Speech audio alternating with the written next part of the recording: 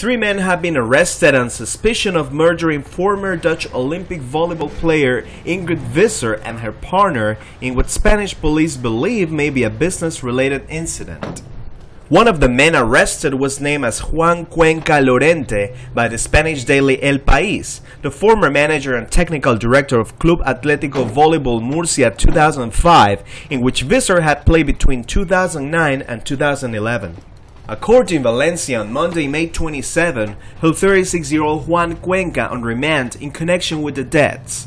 He was detained in Valencia on Saturday.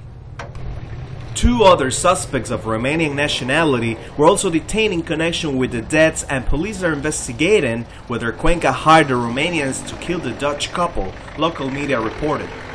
Visser, 35, and her partner, Lodewijk Severin, 57, were reported missing on May 17, the Spanish police said in a statement. Two bodies fitting the descriptions of a couple were found in a shallow grave in a lemon grove outside Murcia on Sunday, May 26.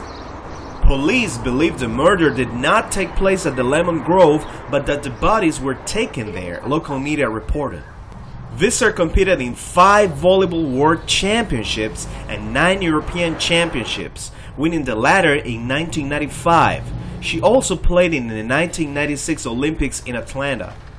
Severin was the Dutch team manager from 2006 to 2009.